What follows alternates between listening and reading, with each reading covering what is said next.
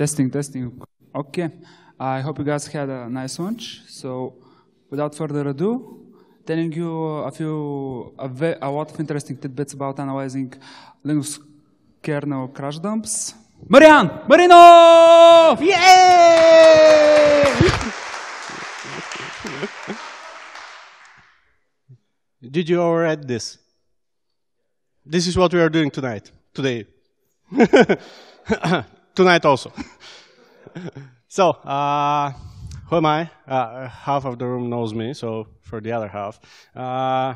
I'm the sleepy person that works for SiteGround. I'm their chief architect, and also obviously helping with OpenFest and some other conferences. I would not lose you more time. I do Linux for 20 years now. So, what I'm going to talk is two things. First, how to get crash dumps. And the second is how to actually read them. First of all, there are a lot of ways to get the crash dump. You can firstly, before you reach the crash situation, analyze your oops and panics on serial console or net console. Also, there are kernel message dumpers known as RAM oops and MTD oops. And we can think about kdump, pstore, nvram. I'll talk about this later. First, serial console. There is an issue with serial console, and it's the limit of the cable. RS 232, okay, is limited, I think, 20 meters, something like this. So we don't get a lot of coverage if the machine breaks here and we don't have a machine within 20 meters. We are generally fucked. It's also not so widespread, so you don't have serial console on all machines. Most of the machines, normal machines, not servers, don't have serial support in their BIOSes. In servers, however, you have serial console, but usually you're switching this to the IPMI interface. So, sorry. Okay, so when you when you try to connect to the serial interface, it's already taken by the IPMI, so you don't have access there. Net console is something else, something that if we had yesterday with Mara, we at least would know what happened without waiting for, I think, 15 minutes before we understood that Mara crashed. So what it does is it utilizes the network stack and sends all of your kernel messagings directly via UDP to another machine. If you compile this as a module, you can simply reconfigure this while the machine has booted. If it's statically compiled in your kernel, you can configure it only on boot. So if you change the IP of the receiver, you have to reboot the machine. So there are other issues, like if the problem with the kernel is within the networking code, you wouldn't be able to send the message through the network or with the network driver. So, okay. Oops, no. Okay, pstore. This is since, I think, 2008, they started working on this. The idea is that you have memory on your machine, and this memory can be used to store the crash dump or the oops messages or the panics. Perfect. Unfortunately, when you power cycle your machine, the memory is wiped. Or is it? Most of the BIOSes simply don't clean the data in your memory. So if you reserve a memory segment and tell the kernel that it shouldn't write there at all, unless it is using this driver, the memory actually stays the same. So after reboot, you can read that. This is tricky. This you can use on your local machine that doesn't have ACPI platform error interface or doesn't have UEFI, it works most of the time. If this doesn't work for you and you have any of these two technologies on your machine, it's pretty easy because the UEFI actually allows you to store data in the BIOS. Small pieces of data, but you can actually store it there. Also, the same goes with the ACPI platform error interface. It allows you to store certain amount of data in persistent memory. By persistent, think of it like the BIOS itself, additional non-volatile memory that you have on the mainboard on this machine. The problem with pStore is that it relies on specific drivers for your platform. So if your motherboard doesn't have the needed hardware, you cannot use this. And the only thing that you can use is your current memory. It's available in the mainline kernel since 2010. It works. Most of the Android devices are actually using this for storing their crash dumps and recovering the information from there. So how can you check if you actually support pStore, persistent storage? It's very simple. Compile it in your kernel, and when you boot, you should get something like this registered ERST, or here it would be the UEFI interface. How to use it? You simply mount the file system. This is a generic file system that interacts with the UEFI and the API, the ACPI there. So when you mount it, if there is something stored in the UEFI or the ACPI interface, you get files. These files are in chunks, usually around 10 kilobytes, and you read those, and there is your panic or oops or actually crash dump. So how this works is actually like this. After you mounted this, you get these files there.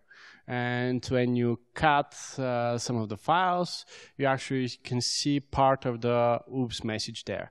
And here is the function that crashed here. And we don't use other storage other than our memory. Next time the kernel boots, it will see this. Once you mount again the file system, you get this. You have to remove these files because the storage is very limited. Every time when you boot, usually you get a script that moves all of these files to some persistent storage like your hard drive or the network. It depends on your setup. If you have any questions, stop me right now. It's easier. Okay. So what else? We have RAM oops. RAM oops and MTD oops actually supported mechanisms of pStore. This is why I started talking first for pStore, because the idea here is to utilize with RAM oops the actual memory that you have. The only thing required for RAM oops is ECC registered RAM, and it should work. Since 2011, we have it in the mainline. Actually, it started, the guy started developing it parallel with pStore, and then decided to wait first for pStore to get to the mainline, and then to include RAM oops. MTD is memory technology devices are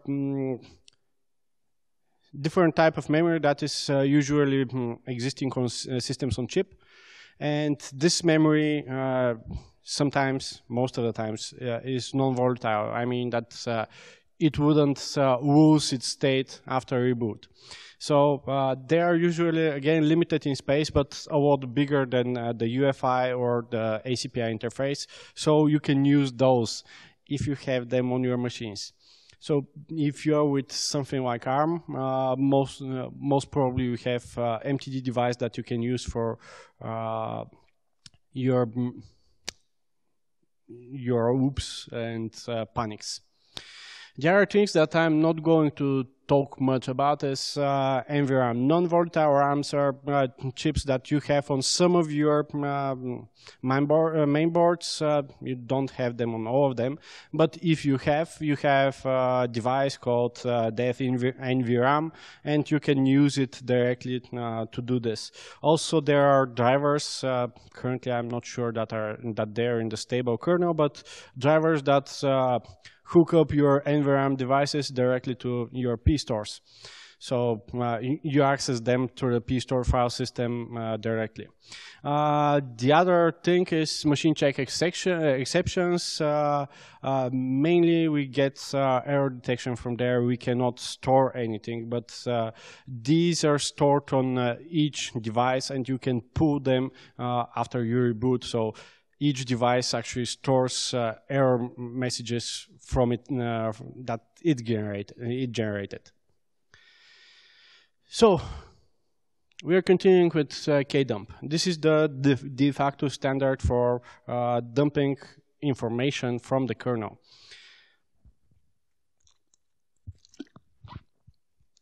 First here. It shouldn't have dependencies, but unfortunately, it's not fully supported under of kernels older than 2.6. And people here would think, oh, 2.6, it's so old, like 10, 20, 12 years old. Actually, there are a lot of people that are still using this kernel in production. So for them, some of the things that I'm talking about are no options at all. So let's say that we are with a very recent kernel, above 3, and it requires kexec. What is kexec? Does anyone know here? 2, 3 people? Okay, then I'll explain. Kexec is a mechanism in the kernel that you can start a second kernel after you have booted your first one. So what you can do is they're using this mechanism to load a second kernel. Your first kernel already died for some reason. A driver broke, or a processor, something has broken the software there. So what's happening is the first kernel is switching the instruction pointer directly to the first address of the second kernel that is already loaded in memory. So instead of rebooting your whole machine, you're actually loading another kernel, and with this kernel, you're booting an initrd, you know, a stripped version of OS, with a few scripts. And these scripts do a very simple thing. They copy all of your memory, or the memory that you have defined, to a persistent storage. We'll see a picture in a bit. So the kexec has small issues with architectures. It's not supported across all architectures of the kernel, but for x86, x86, 64, and ARM, I think everything is fine. Also with PowerPC, it works. What I mean by not so easy to set up, you have to compile it in your kernel to have kexec. You have to reserve a memory region for this new kernel. This was required with older versions. With kernels newer than 4, the kernel directly checks the size of your second kernel and allocates the memory directly. What else? The second kernel is problematic when you have hardware issues. If you have hardware issues, most probably you wouldn't be able to load the second kernel to actually start it. Or if you have memory corruptions, they may corrupt the software in the second kernel, and it will also die. So kdump is not perfect, but it works most of the times. Then kdump requires additional scripts. These scripts copy the information from dev kcore. Dev kcore is the device that actually gives you access to the kernel memory directly. So these scripts copy all of your data from dev kcore and dev mem to your hard drive, depending on what you have selected in the configuration of these scripts. You can copy the whole memory of the machine, but if you have a lot of memory, like a terabyte or 512 or 256 gigabytes, this means so much memory have to be copied to persistent storage. You don't care if it is the network, your local SSD drive, or SATA drive, but you care about the time it takes to copy all of this data, to write it on your persistent storage. So if you have half a gig of RAM, half a terabyte of RAM, that's a problem for you. It would take a lot of time, like 15, 30 minutes. Current tools that are available with kdump are still single-threaded. This means that even though you have like 80 cores on your machine, you're using only one to copy the data to your drives. There is work to do it in multi-threaded. Currently, we didn't have any success with that. We haven't tested it in a while. Like 6 months ago, it didn't work. Okay. The HP guys are working on this for a year now, but they're very ad hoc, so they're not continuously working on that. So how does this work? You have your first kernel here. The system crashes, reaches a panic here, or you intentionally crash the machine. That's also a valid situation. Then if the kernel is kexec enabled, what you have is you're switching to the second kernel directly from your first kernel.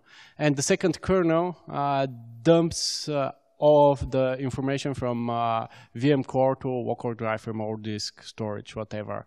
VM core, kcore, and mem, depending on what you have selected in these scripts here, dump catcher. This is not the name of the script, but it was a nice graph that I found when I was preparing the presentation. So it's a collection of 3 scripts, as I remember. It's one init script, one configuration file, and the init script uses 2 more to copy the data from different locations in proc. And it uses, it used to use CP directly, which obviously is single thread.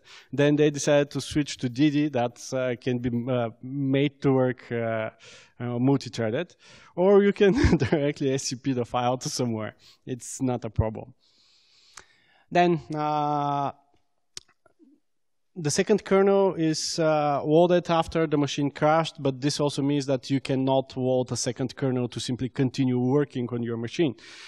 So you would reboot the machine after you copy all the data. Not all drivers work perfectly after you boot with kdump, because with kexec, the problem is that the drivers, some of the drivers require that the BIOS initializes the hardware before them. And they simply skip the initialization step. And the device, if the problem was, for example, with your RAID controller, obviously it wouldn't work because it is not initialized again, and you wouldn't be able to write to your local storage because the problem was with the RAID controller, it's not initialized, you don't have persistent storage. The same goes for network drivers. Sometimes they're not initialized properly, and what's happening, you cannot use the network after that. You have to construct specific init RD for the kdump kernel. The kdump utilities, usually on normal distributions like Debian or CentOS, you have an init script for the kdump, and every time you boot, it checks if you already have an init RD for your current kernel for the kdump. And if you don't, it generates it on the fly when you boot. So this a little bit delays your boot, but at least automatically creates your init RD for the kdump. If you don't want to wait, you can simply trigger the init script when you boot. So we'll go to the analyzing part now. Any questions for now? Nice. Okay.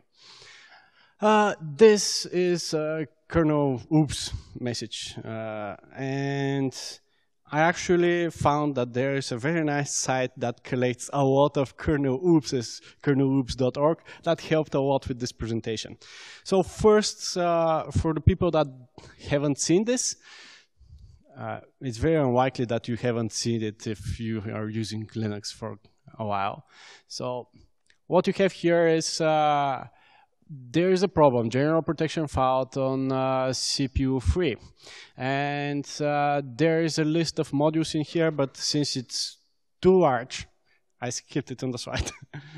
But usually here is a list of all of the modules that are currently loaded for your kernel. Then it says, okay, on CPU 4, there was a process ID, this one. The command was iceweasel. The kernel was tainted. We'll talk about tainting in a bit. The kernel was versioned this, and it was running on Debian. Hardware was gigabyte. Mainboard, this model, and the BIOS had this version. Then the actual task, this is the pointer to the task struct for this particular process. And this gives you more information about the task, and the important part here is the instruction pointer where it all crashed. This is the function that broke, and this is from the start of the function, this is the offset that you go to. The other thing that I want to mention is the code segment here. I'll stop by the code segment in a bit. Just take a look at it. So after those lines, you have also these lines here. This is the situation of your stack at the moment, and there is a call trace. What is a call trace? It's the path that took to the crash, which functions were executed for each line in each function. It tells you where it was executing. This is the actual code that was used, and you see again here the instruction pointer. Now, this all is a little bit too much to parse every time that you have a problem. So there is a very old tool, I think it's 2003 or 2004 when they introduced this. So this is a tool that parses this information, the oops or panic message, also gets information from your system map file, ksims file, and kcore file to get information for each function, and the information of its assembly instructions from VM Linux. And it produces a better sorry, I forgot to put the slide with it. A better, easier format for humans to read, not for kernel developers. So it gives you only the stack trace, the call trace, and it gives you the functions that were responsible for the crash. It also is used for preparing a crash report for the kernel guys to simply get this file, shoot it on the mailing list and say, okay, there is a problem with this kernel, it doesn't work on my machine, it breaks it, and so on. So once we knew the function here, this is dlookup RCU, we need to find that function. I know that this function is in the name.i.c file. How I know this? Because I did that. I looked for that function, or part of it at least, in the Linux kernel. And you're asking yourself now, why lookup fast? The function was completely different. Go back. Okay. So I'll stop by here. This was the function that triggered the oops, but this was the last function in the code trace here. So I took this function here and not the last one because I'm not sure if really the last one was the problematic one. I first want to see the previous one. Usually this is how you debug the kernel. You don't always look directly in the last function. So I found the last lookup fast function in this file, in the file system directory, name i.c, and this is the definition of the function. When I did the grep, I actually found like maybe 20 or more lines. From those, I had to visually parse where the definition of the function was. And don't mistake this with the hash files here. You need the C files, where the actual function is, where the code is. The definitions in the header files are not relevant here. So usually I keep my sources of the kernel in user source kernels. It depends on your distribution where your source would be, or if you have built your kernel by yourself, it may be somewhere else. So I found that this is the file that I had to open. Then I used GDB. GDB is the normal debugger that we use for C, C++ programs. And what I did is I opened the object file that is generated from my build in the kernel. It stays in your directory until you do make clean. So it's fine, it's there. So you have your object file, and I open it, and I use the built-in functionality in GDB to get the information about a function or a list of linked list structure. And I give it a pointer. And this pointer is the name of the function plus the offset. And if we go back again, this is the offset from here that I'm copying.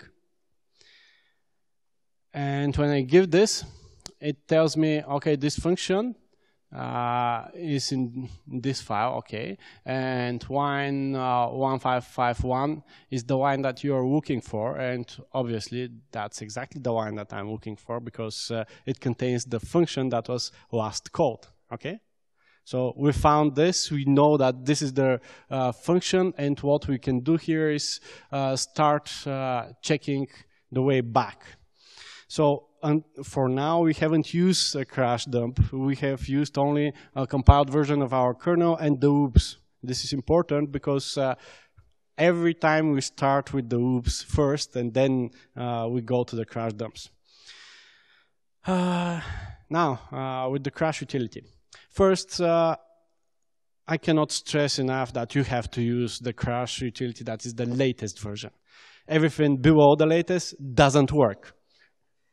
Except this, because otherwise you would lose countless hours of trying to find something that isn't there.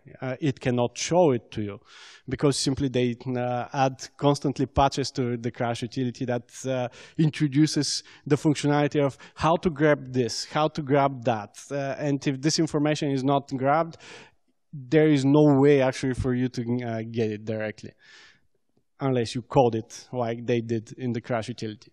You must run the crash utility on the same architecture. So if you have prepared a crash dump from a 64-bit kernel, you have to run the crash utility on a 64-bit kernel also. If you try to mix 32 and 64-bit architectures, it wouldn't work. It simply complains that it can't understand what you're trying to do.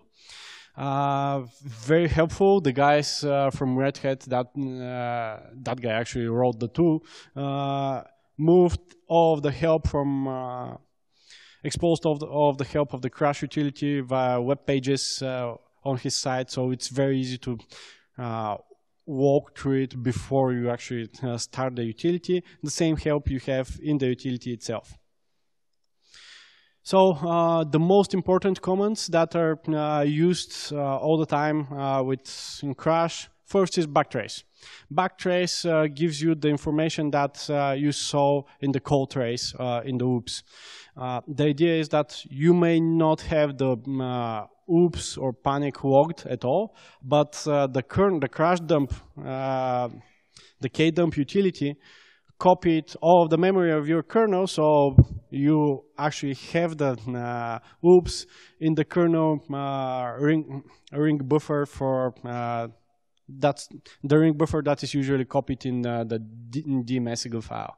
So you have this in memory. It is in your crash dump that you have written to your hard drive, and the bt command actually from the crash util parses the big file and finds this information from the ring buffer and gives it to you directly on the screen.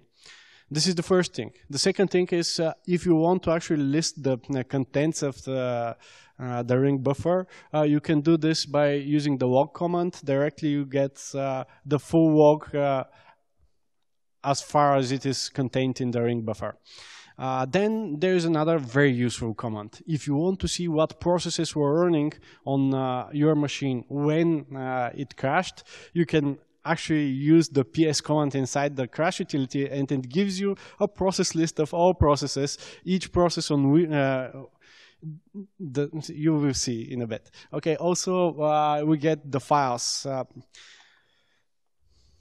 If for some reason you're debugging a crash that may be triggered by a user space application, if you want to see all the files that were opened by this process, you simply use the files command, give it the process ID, and it gives you all the files and mounted file systems that it accessed.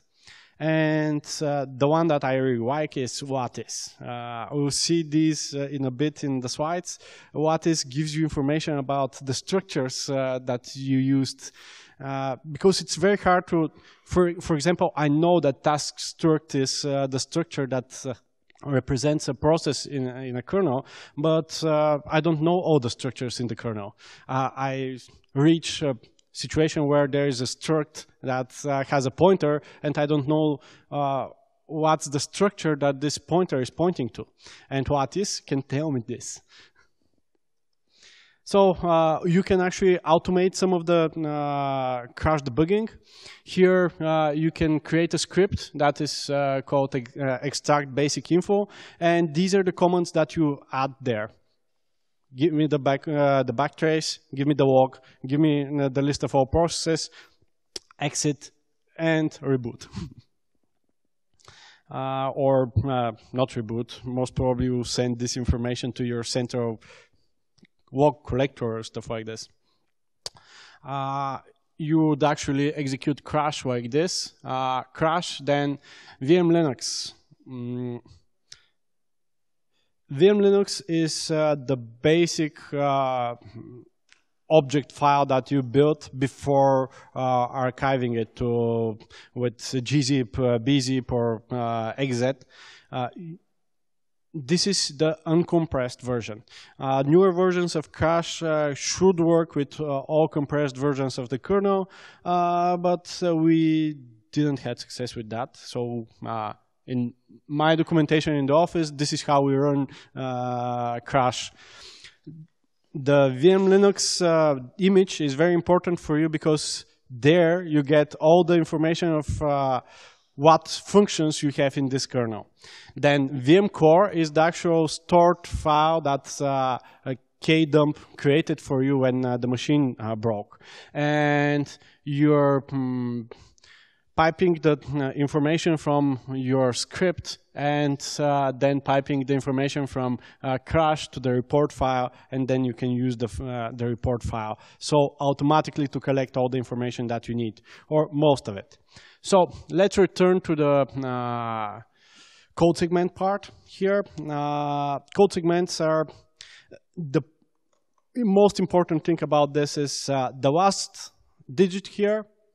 If it is even, the process that crashed was in kernel space. If it is odd, it was in user space. Why this is important? Because if a function that is usually a kernel space function is executed in user space, or the other way around, a function that is usually only executed in user space is executed in kernel space, this directly gives you information that your memory most probably is corrupted or your CPU is corrupted for some reason.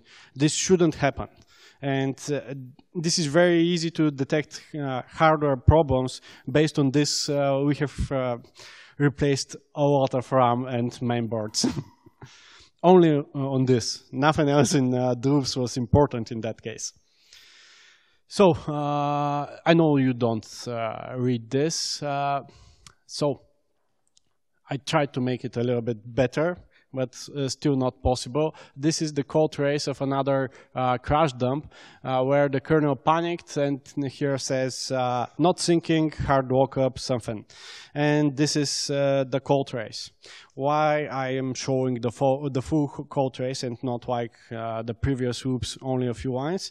Because the function that triggered the stupid dump, the stupid crash, is the first one over here. It's InfiniBand IP over InfiniBand multicast function.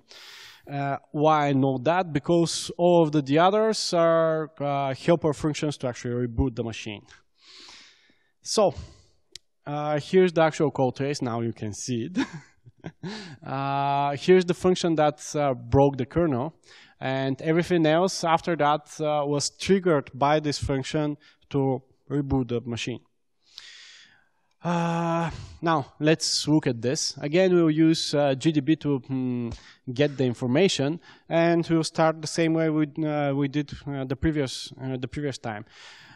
First, we'll get the function name from here, and then we'll try the same thing that we tried with GDB, and the list command simply tells us that there is nothing there. And most of us would say, okay, this doesn't work. Scrap it, try again. If you read a bit, it tells you that it doesn't there, but the crash actually included some modules. And in our case, these modules here, most probably this module is introducing this function. Since this is a module, it's not in the kernel that we have at the moment for some reason. And we grep again for the function. We find it here in this path. Here is the definition of the function. So we do the same thing with GDB. With GDB, we use this file, the object file of this. We open it. We ask it to tell us what's in there in the code. And here's the one that broke. This is 641, 641. I broke something here. Strange. I definitely broke something here when I pasted this, because it's not this one. Yeah, it was supposed to be here. Sorry, I tried to arrange the slides to work on so you can see it, but obviously I broke it. So you get the code this way, and you get the correct line if you're not mangling with the output. Then, if we need more information from the actual core, we can use the commands. PS gives us information like this. All the processes are listed. You get the process ID, the parent process ID, the CPU that actually is executing this this process, and if this process is currently executing in the CPU, then here we would have bigger, the sign for bigger, this sign here. Also, it gives us the address in this VM core for where is the start of the task struct for this process. Now, the other things are not very important for me. This is the memory usage, virtual memory size, resources, and actual comment. What?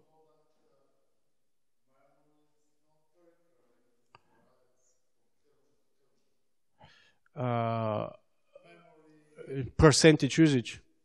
The problem, virtual memory. Virtual memory essentially. Virtual memory, it depends. No, it's not swap. Okay, sometimes it's swap if you have swap. But if you don't have swap, on this machine we don't have swap at all, it's not this. No, it's depending on how you have configured your kernel. Because you are configuring what you want for the memory manager in your kernel, and it depends. Let's leave it at that and discuss it after the talk, okay? It depends. It's not always swap. This machine doesn't have swap. If you are correct, then this should be 0. Virtual memory is not always 100% what you have. Virtual memory is never what you actually use in the process, actually. Never. If you talk to the memory manager guys, they will explain that this virtual memory is collected based on statistics for some information, like shared memory, shared libraries and stuff like this. Since I have only 4 minutes, let me continue with the slides, please. Okay. Okay, so I'm not going to stop you. Okay. What is here on the pointer? It tells unsigned long and nothing else. We're trying to print it. It doesn't give us anything. So we see, okay, it's a task. Then there is a command in Crash that is called task. So we will use that command on this process ID, and it gives us again the same address, but now it prints a structure. C structure that is task struct, and now we know that these all pointers there are to this type of structures. And we get some pointers here, and like the credentials pointer here, we want to get some more information, like who was the user that was executing this task at the moment. This is the pointer that we will take, and we'll ask with what is the type of the cred member of the task struct structure, and it tells me it's a struct that is called cred. Wow, nice. So now we want to see what's in this structure to print the information from there, and we say, okay, what is the struct? What's contained in the struct cred? This is the not the full information, but only what I wanted to show you. So then we use the struct command. Now there is a command struct. Yeah, bear with me, sorry. We use the struct command on the structure cred that is pointed by this pointer that we actually took from here. This is, you can get the end, EC00, EC00, and this is the information in the structure that we have. So now we know what was the user there. This is the easy example. If you're very interested in this, I would be happy to make a workshop in our office about debugging kernels, and we have a lot of crashes that we can show. Then there are other commands that you can still use. sys shows you the information of the machine that actually generated this crash. It includes the kernel version, the a lot of other things I forgot. There are 10 lines there, but I forgot each one. IPCs, there is the shared memory, the semaphores. You can list all of them, or you can add process ID after the command, and it will give you this information for this particular process. VM is the same for the virtual memory. This means all the memory of the process that the kernel knows of. This is what virtual memory is meant in the kernel. It knows about a lot of information for the process. it also can, if you use the dev command, it will list all of the devices that you have currently visible by the kernel. This is not mounted devices. These are all the devices that the kernel can recognize. You have loaded modules for that. It's good to actually read this book. And this is a very easy, fast crash course of understanding the crash utility. And Dedo Imedo, and he's very good at that. Questions? Now. Actually, we have time only for one question, and all of the rest have to be taken in the hallway. So, one question. Who's going to take it? Anyone? Okay. What I didn't understand is why you were using GDB at all, since you can simply grab the file, get the function, the definition. Why bother encoding the objects and doing all that? Sometimes it's easier to find the information you need in the smaller object file that you have in the module. Also, it should have all the information in your kdump, in your VM core, the file that is generated by kdump. Unfortunately, you can filter what information you want to copy from your machine. Like, I have machines with 256 gigabytes of RAM.